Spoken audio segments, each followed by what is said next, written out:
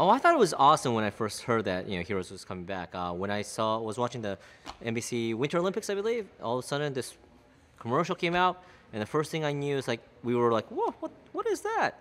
And then literally everybody started texting each other. So the entire cast all got together and like we started a group chat. Like, "Hey, you guys heard about this?" Blah blah blah blah. Blah. And we were all texting each other, and like probably like 10 minutes after that, I got an email from Tim and said, "Hey, you want to talk?" And that's how it kind of started. Hero is involved in Heroes Reborn by being a key player to the mystery.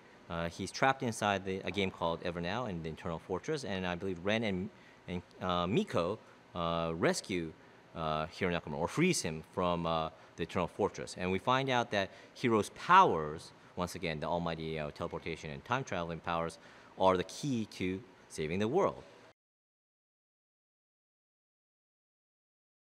It's kind of fun, revisiting Hero. And actually, in Heroes Reborn, I get to do three heroes, which is interesting. So I get the classic hero, which is kind of this, and then I have the future non-apocalyptic hero, so a little bit hardened, but you see him in a ponytail, and then see him in a really old hero as well. So I get to play three heroes. So everything in this Heroes Reborn is kind of like upgraded. Instead of one sword, I'm using two.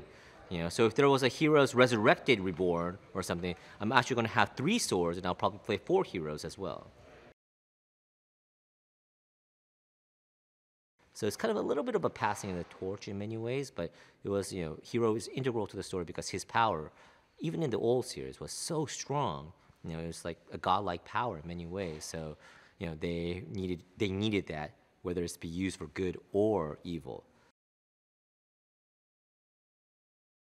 What made Hero special was, at that time, it was a very unique show. It created global sensation. It was the leader in many ways, revolutionizing a lot of the more of the transmedia stuff, more of the superheroes. I mean, it was right there in the zeitgeist. It created a lot of it. We were fortunate to actually have Lost beforehand because Lost created an ensemble show, with diverse cast, which kind of like paved the way for us. Say, hey, maybe we can have a diverse cast. And it was just so unique with people having multiple storylines, that sense of mystery, and it was a superhero show about characters.